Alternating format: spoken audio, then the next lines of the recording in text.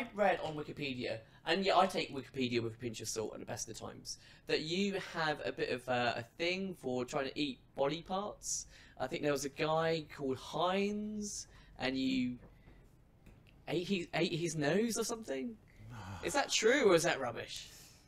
No, it is true, but you How know, much of the nose did you eat? you know, being a sort of trainee gangster, Uh-huh.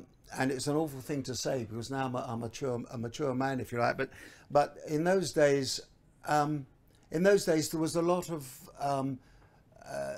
You know, my last film was Telstar, in which I played Larry Parnes, the man that used to manage all the rock stars, and Nigel Harman played me as a young. They wanted somebody to play me, you know, and I couldn't find anybody to play me. And my wife said, "I've seen somebody in EastEnders that looks like you." I said, "Darling, nobody looks like Jess." She said, "I know." She said, "He's not as tall." You know. She said, "But he's very much like you, darling." So he was offered the part to play me, and as a young actor, obviously he didn't know who I was, and he came to my house to talk to me. And as he walked in, he did look like me. I mean, you know, he's now playing Simon Cowell. Simon Cowell said, "Oh, we had to get a good-looking guy to play me because I'm the best-looking man in the world." But he's already played me. Yeah. Who's, you know, I'm smidgenly older without Botox. So, and I don't suppose he's done his homework to realise that Nigel Harman's already played me. Anyway, Nigel Harman came in. My wife's never said this before, and she said to Nigel, she said, Are you sure your mother didn't have an affair with my husband? Everybody else has." But he did look like me. So anyway, and the weird thing was me talking to him as Larry Parnes, and he's me, and coming back in the studio car, I thought, this is another iconic thing. I've been played in a movie by somebody else. So, and the whole thing was about Telstar was Joe Meek, who was then, he had the first hit record in America called Telstar.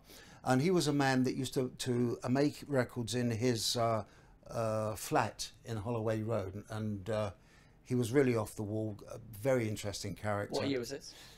He made records from the middle 50s up to the 60s. We were all in studios with 25-piece orchestras, you know, and he did it in a kitchen thing, and he recorded me a couple of times, and Heinz thought that I was going to be his next boy, and Heinz was his boyfriend. So Heinz was jealous, basically. Was his boyfriend, Joe Meek. And apparently they slept together. I mean, I don't know. We never thought about things like that in those days. We were just the lads, you know. And this all boils down to the fact that he was jealous of me because Joe Meek had recorded me and was going to make me a star, blah, blah, blah, usual stuff, you know. So we're doing this tour, and I jumped up on my amp on the second number.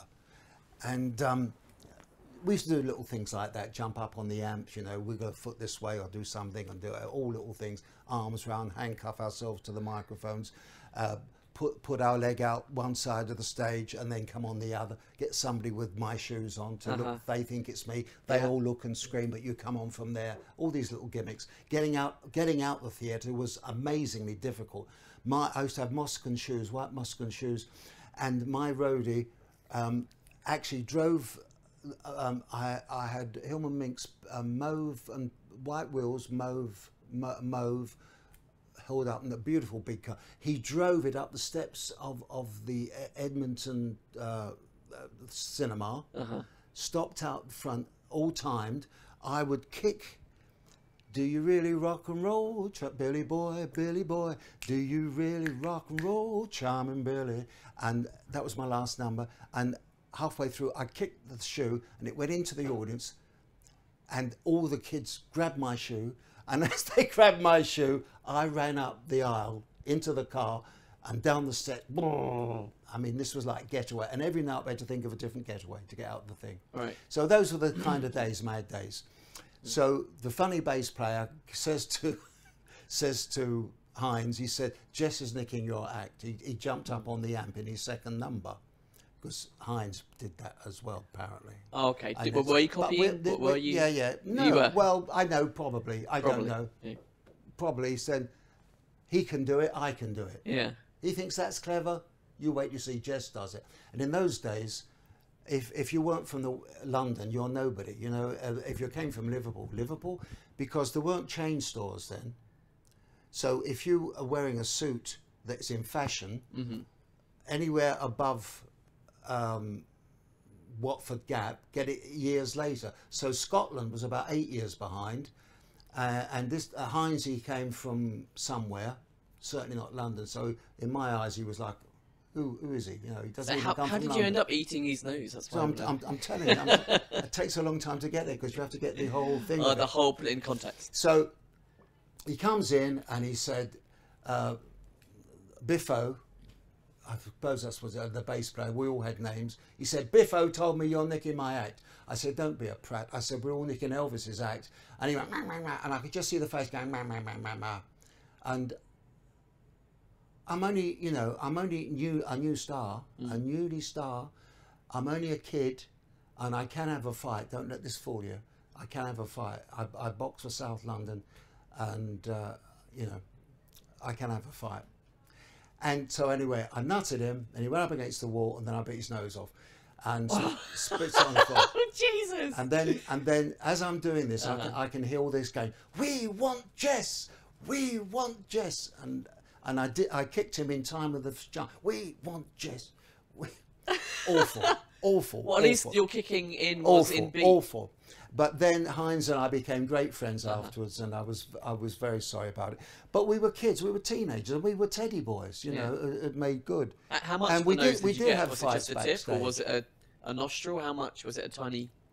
Well, I remember I had bits of it in my teeth. Oh, don't! How much of it? Quite a bit of it. Really? Is he scarred?